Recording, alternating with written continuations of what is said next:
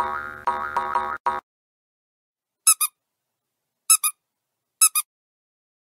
have before me the premium vacuum pump from Harvest-Right. This was one that was returned back to Harvest-Right after being sold. It's defective somehow, and so Harvest-Right sent it to me so I could overhaul it and do a video on its procedure. So the first thing we got to do is find out what's wrong with it. So I have my micron gauge hooked up to the port here, and we're going to go ahead and turn it on and see what kind of vacuum we can pull.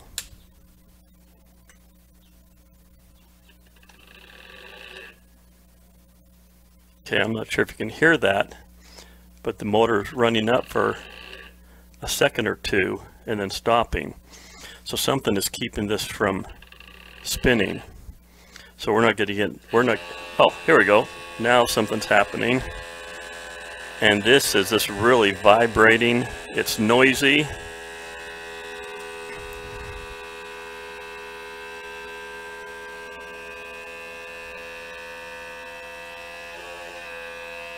And it's not pulling any vacuum whatsoever.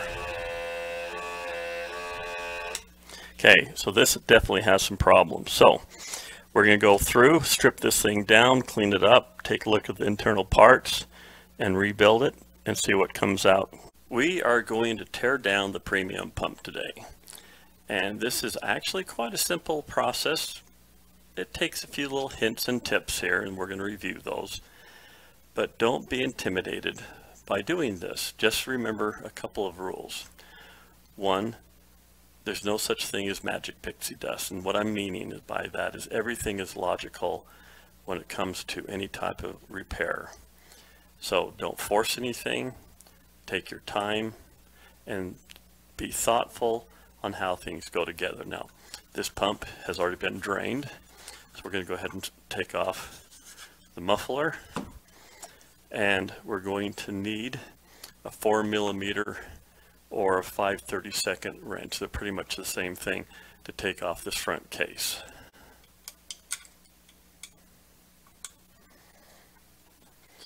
And when taking off something like this that has multiple bolts, just don't go around like in a clockwise position, but go back and forth, alternate. So we're going to take this one off first, then this one down here, and up here, then this one down here. That way there won't be any risk of stretching the seating, the mating seating parts. You always want to kind of go back and forth. Same thing as like when you're doing a head of an engine or a tire on a car. You want to kind of like go in the star rule back and forth. Hopefully that makes sense. So we're going to go ahead and take these off and pull this front cover. And one other thing is, as we take these off in an alternating fashion, we just want to loosen each one a little bit at a time. We don't want to take it out from a tight position all the way out. That can lead to bowing mating surfaces. Now I have my pump inside an old cookie sheet with some towels. Hopefully you can see this here. That will just, help in catching any oil. And as I take this apart, I'm taking all the fasteners here and I'm putting them into an egg carton. This will just help me keep track of where all my fasteners and parts go. So this is just an easy way to keep track of the screws that we're going to be pulling out of this. So this is loose. We're going to go ahead and take this off. And if you want to, you can inspect inside here. Now, if you have any goobers and if your screen here is full of food or anything other disgusting stuff, you can actually take this in, and I would probably use something like a Dawn dish detergent that can surround the grease, and you can just clean up the little hole inside of here if your sight glass is filthy. And we're just going to keep the gasket right in place. There's no need to play with it. If you try pulling this gasket out, you run the risk of stretching it, and then it may not make a very good seal. This little item right here is the actual pump. So back here we have the motor, and then right here we actually have the pump. It's only about 6 inches by 6 inches by 6 inches. It's a small little teeny thing. And this little doodad up on top here, this is the famous gas ballast. This is primarily the difference between the original standard pump that Harvest Right offered and this pump. This is what captures a lot of the moisture that's coming back into the pump and sends it out as exhaust rather than allowing it to mix in with the oil. The next thing we're going to do, we're going to remove the pump from the motor. And there's 4. There's 4 5mm screws holding this on. So we're just take this off. We're just going to loosen like each one just a little bit, going in a back and forth fashion.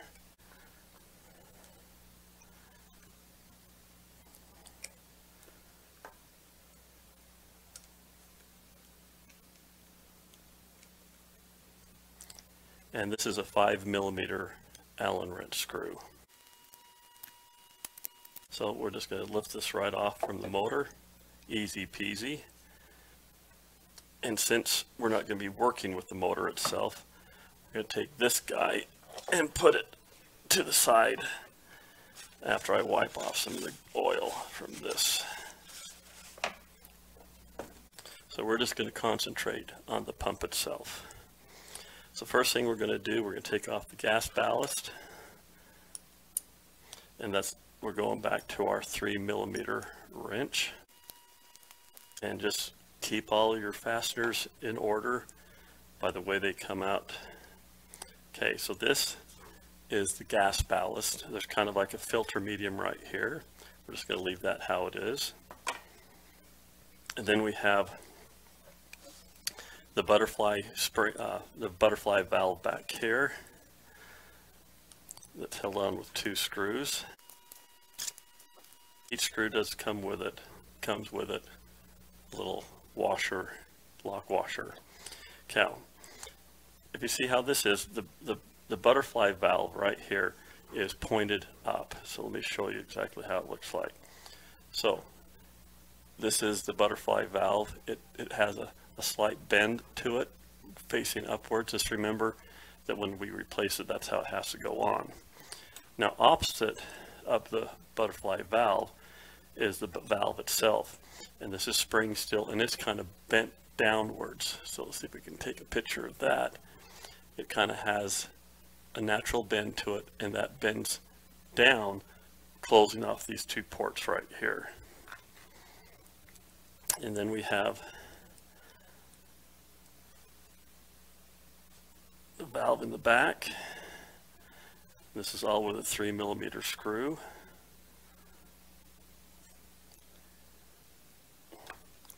And this little piece right here comes off. You can just kind of see it's like a little bit of a tab there. All right. So that's pretty much done with the gas ballast. If you're going to make any mistake with this rebuilding project, this is where it's going to be. You got to be very careful with this gasket. It does have some Permatex trailings on here just to help seal up everything. Now, don't use a putty knife, but what I would suggest is a safety razor blade like that. And what you can do is just be very careful and just go underneath the gasket and separate the gasket from the body of the pump all the way around. If this breaks, it may not be the end of the world, but it's going to cause some problems. So take this off. Let's treat it with kids' gloves.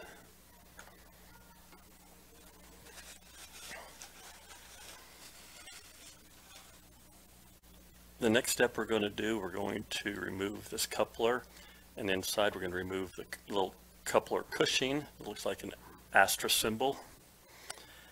A little teeny screw right in here is a 2.5mm or 3/32. So we're going to go ahead and break this loose. And I've found that nothing is more than hand tight on this pump. So here's the screw. Okay, right there. And underneath the screw is kind of a washer that has a bit of a countersink to it. So that screw and the countersink matches up just like that. And this coupler should slide right off. If there's any resistance, you can just get a screwdriver or something to kind of lift that up and out of the way. So this is the coupler.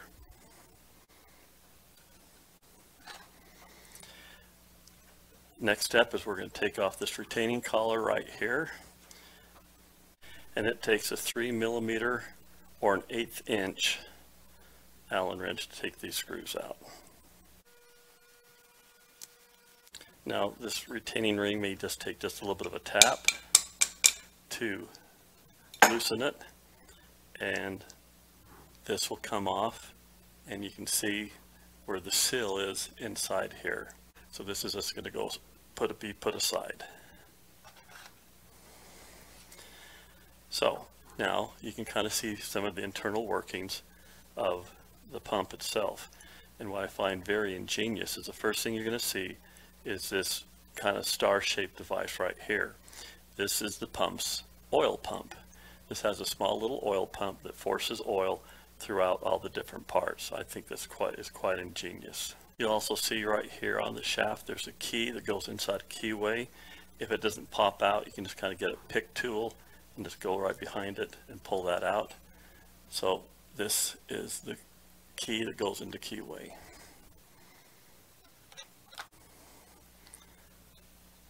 Then there's a washer we just want to keep track of. So we're pretty much done with the front end of the pump. Now we're going to go towards the back end of the pump. This pump primarily has 3 pieces. We have the primary, the secondary, and then the tail piece. We're going to take the tail piece off first. And if you can just find this little ridge right here where this alignment pin goes into, and we're not going to wail on it, but just get a hammer. We're just going to lightly tap on that on both sides here. And as you do it, you can see the seam starting to open up right here. And at this point, if you wanted to, you could put a tool in here to help separate it if you'd like to. Okay, so that piece is off. And this will show you the very first vein of the pump. And this is going to be the secondary vein. And don't be bothered if these alignment pins come out odd. It's not a problem. So we're just going to push this alignment. You can just kind of slightly pull this out. The vein is held on.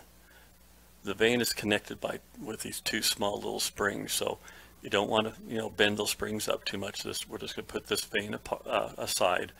There's no wear on the vein. You can see the vein is tapered on the front. So we're just going to put that aside for now. And this is the holder for that vein. If we pull this out, you'll see that on the back side of this tail piece, there's no bearing. All this is a highly finished hole that the back of the shaft fits into. And with the lubrication, it freely spins just within that hole. So the shaft actually rides on a thin film of oil, no bearing whatsoever. And I think the engineering behind that is totally amazing. So we're going to set this piece and the vein aside.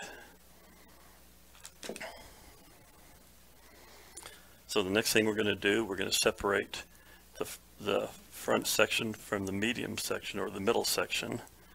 And we're going to do it the same way we did before. There's a couple of places where you can just lightly tap and separate the 2 pieces. Now you might also see a little spring right here. This spring goes to an internal valve. Don't try to pull the spring out. It's seated in there. Just leave it alone.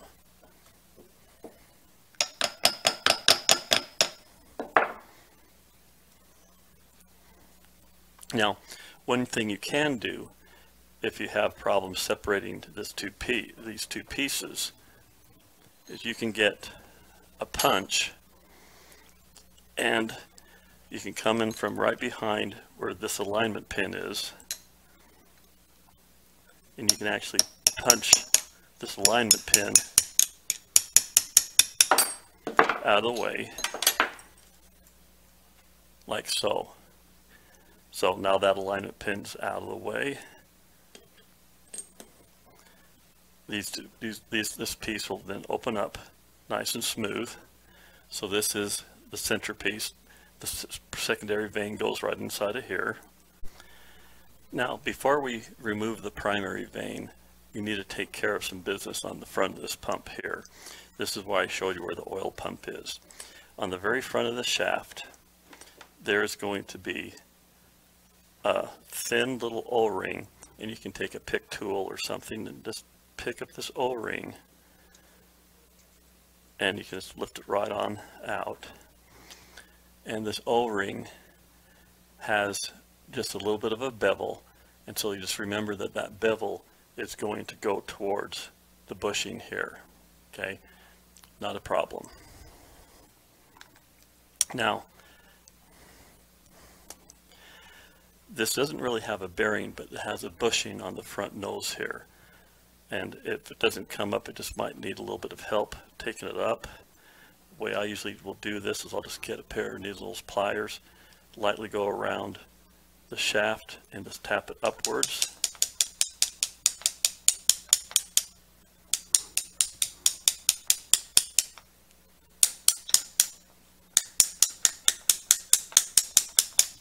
I don't want to send this thing flying across the room.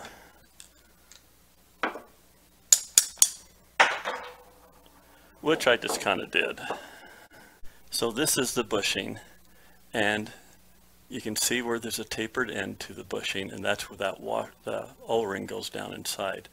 Now, there's very few wear parts to this particular pump.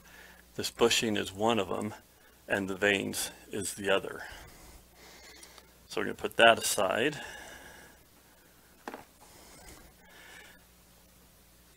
Now we're going to take the oil pump apart. Now, just to let you know, just like there's a keyway here on the shaft, is about an 1/8 inch keyway, there's also a little teeny keyway back inside the oil pump orbital. And so what we're going to do, we're going to kind of turn this upside down,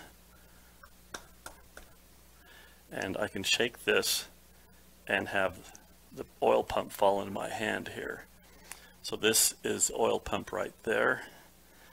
And if you take a look,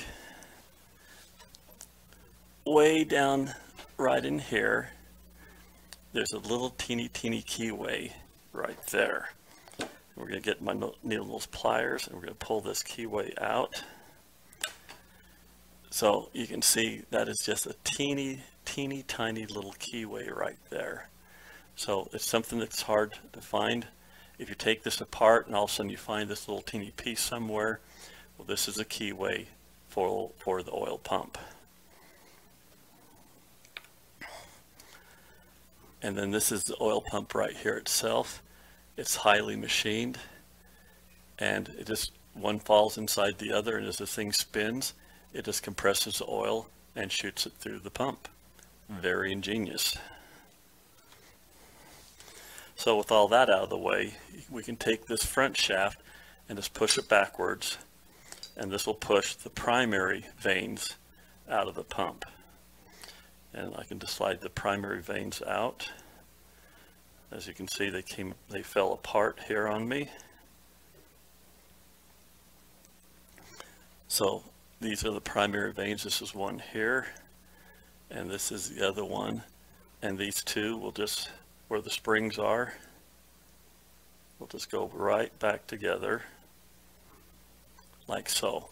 Okay, no need to worry if they happen to fall apart.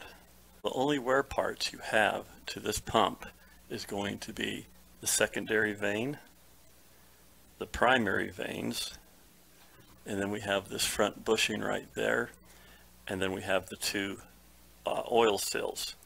So there's an oil sill right here in the retaining ring right here. There's one there, and then there's an oil sill back inside here right behind the primary vane. So those are the only wear parts. So we have 1, 2, 3, there's only 5 wear parts for this pump. It's very, very, very simple.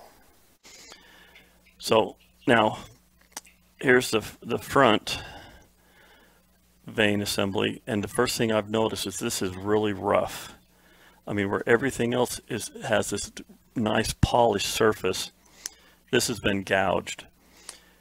I would almost think that either this ran dry for a while without any lubrication in it, and it heated up the wall in here. I wonder if we can actually take a look at that in here.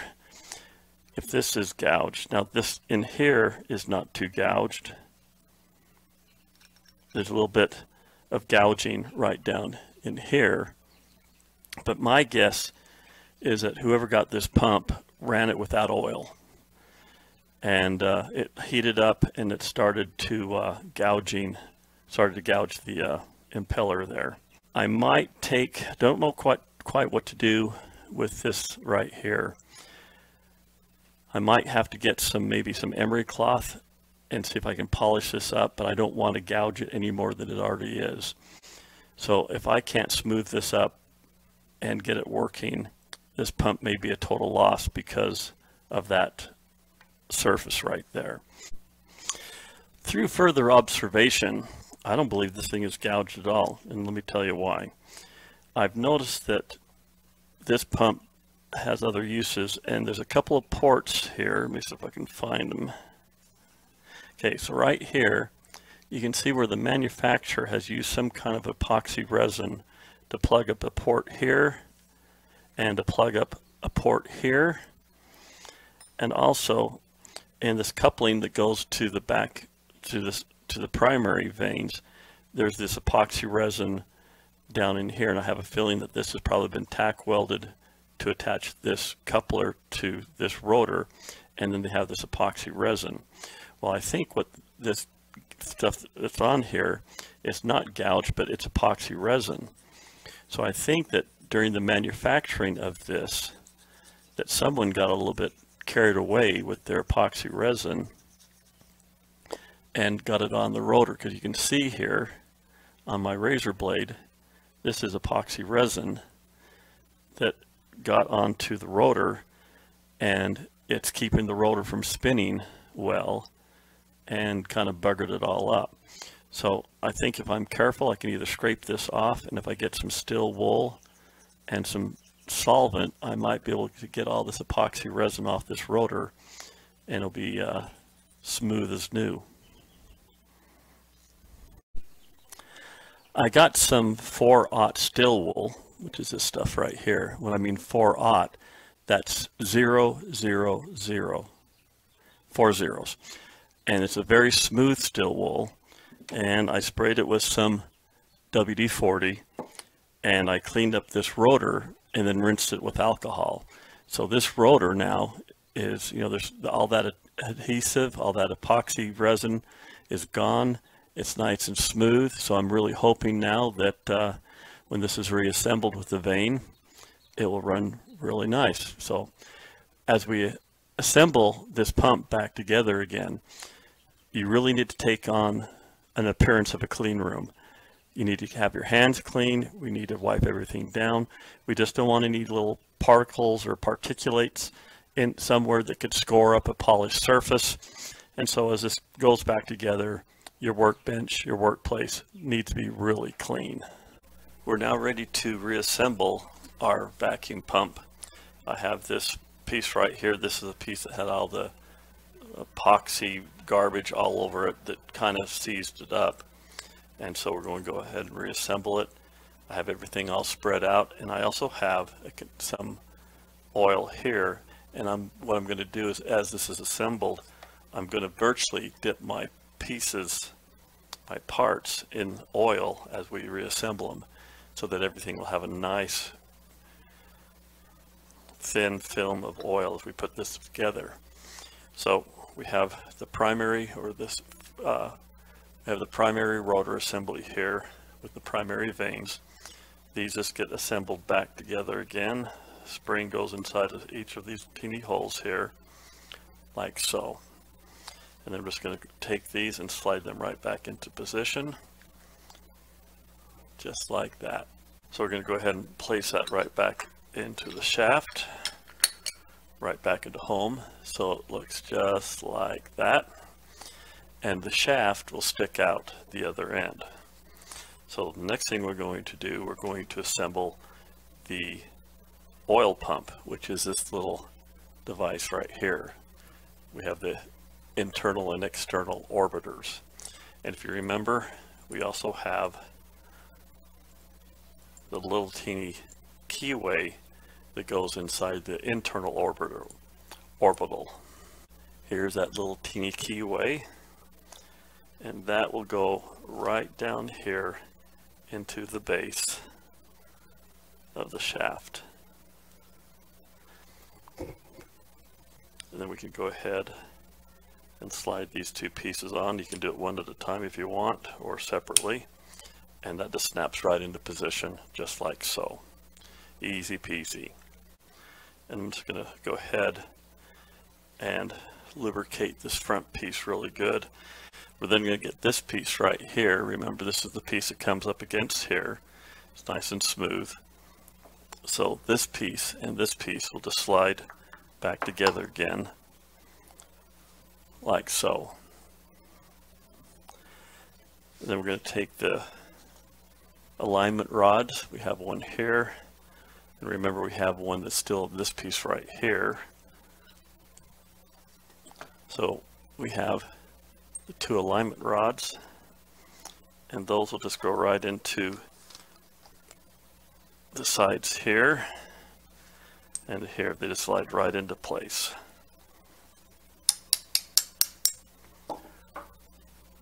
Like so. Okay. And then we'll take our secondary vane. We have those right here. Dip those in oil, and those will just slide right into its rotor, like so. And if you take a look down inside here, you can see where there's the drive right here has a notch, and this drive of course has its notch too, and that will just go right on to each other, just like that. Everything will be nice lined up, nice and flush. And we have the back piece here. Just going to go ahead and put some oil on top of that, and that will slide on top right onto the alignment pins.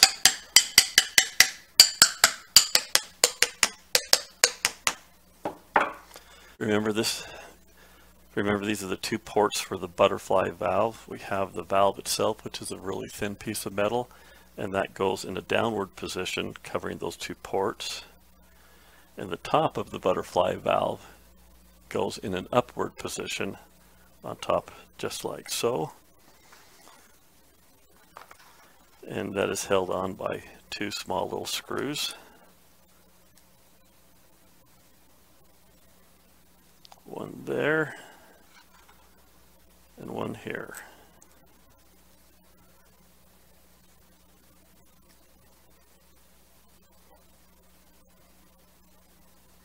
And then we have the rear valve right there, the pressure relief valve, and that will just goes over there with its screw.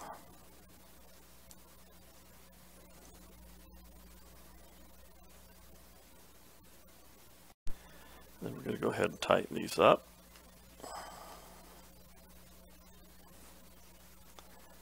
And these are all just pretty much finger tight.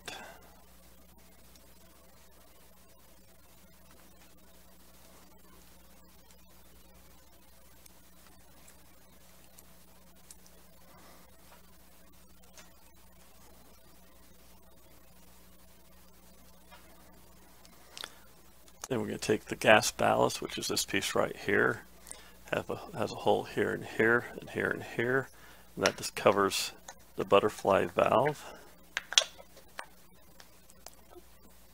like so.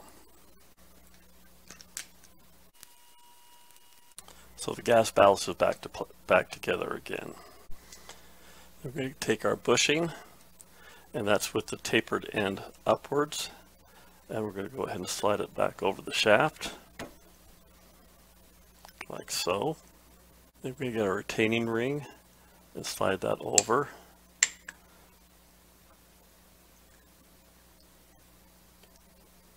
Through the sill.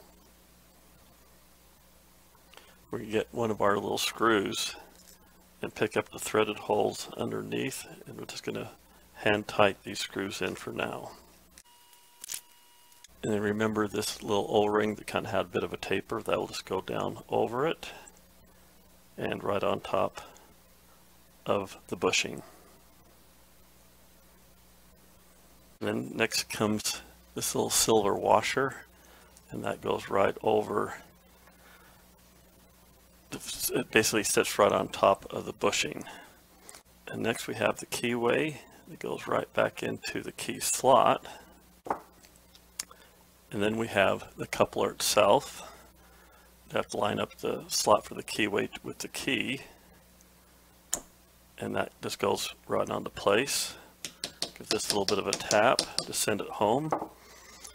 And then we have our washer that had the tapered seat and the screw here that goes right inside on top of the coupler.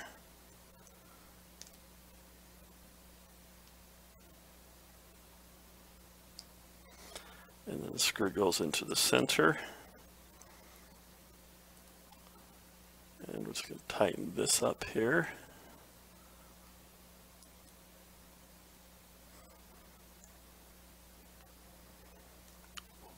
Like so. So this completes the front piece. We're now ready to insert the pump back into its housing to be mated up with the motor. So we have the little coupler cushion, that's going to go on top here. And then we have our gasket. And one of the things we're going to do to help align everything and keep the gasket in place, we're going to go ahead and put in 2 of the bolts here. And that will help keep the gasket in place as we line everything else up here.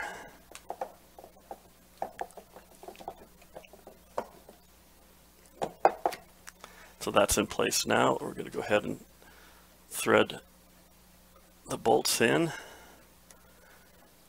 And then we're going to get the 2 other bolts here that go into the bottom. Then we're going to tighten this in a crisscross pattern, equal tightness.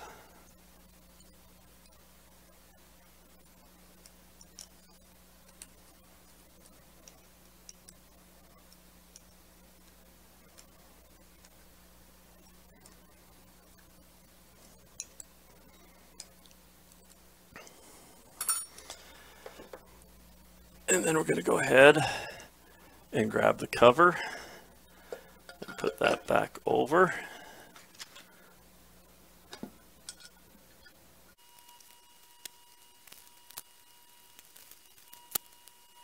And we're going to tighten this in a crisscross pattern.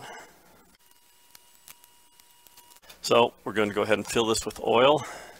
We'll replace the cap and we'll go ahead and test it and see how it runs. The pump has been reassembled, so we're going to go ahead and kick it on. I have my micron gauge here.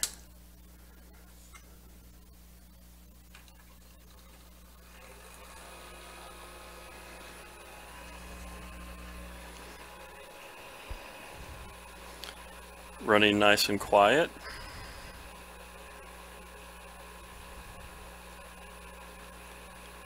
And it looks like we're going to get down around the mid-60s, 64 microns, which is really, really good. So it was just that varnish and garbage that was built up on it that was seizing it up and not allowing it to run. This pump is now as good as new, just because of a little bit of garbage that was on some of the internal parts, and now it's working just fine. I hope this was helpful in showing you how you can not so much rebuild a pump, but just go through the pump, clean things up, make sure everything is in working order, and then just go ahead and reassemble it, and it runs just as if it was new. So thank you for your time. I hope you learned something that's valuable to you. And as always, please subscribe and go forth and freeze dry the world.